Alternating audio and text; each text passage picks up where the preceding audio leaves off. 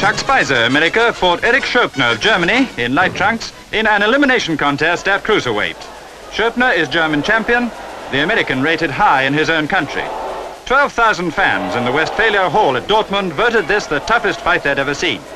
There was plenty of give and take. It was anybody's fight so far.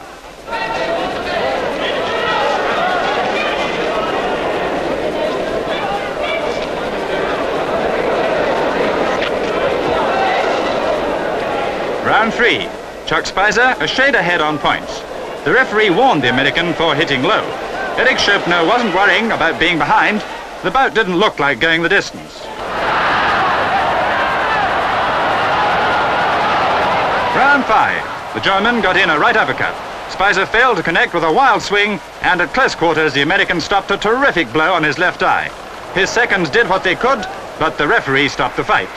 Chuck Spieser has quite an eye to take back to America. The crowd cheered, but the German was rather lucky to win.